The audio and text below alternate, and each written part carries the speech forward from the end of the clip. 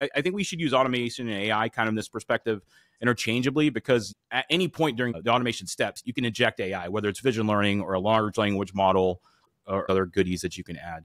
I also want to point out that most people, when they talk about a large language model, are just talking about some kind of use of an existing system, whether it's Meta's Llama 4, which is an open source, or Claude 3.7, or OpenAI's ChatGPT, or Microsoft Copilot. And most organizations aren't building their own LLMs from the ground up.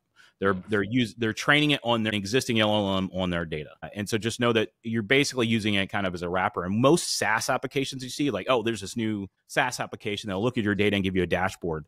They're just using one of these other major models to do that. And there's no reason you can't do that internally in your own organization using those same models. And you're just removing them as the middleman. Maybe they do have some industry specific algorithms or stuff that they've come up with, and that's their secret sauce. But if you're a large organization, you probably have the business knowledge within your organization to build those same tool sets.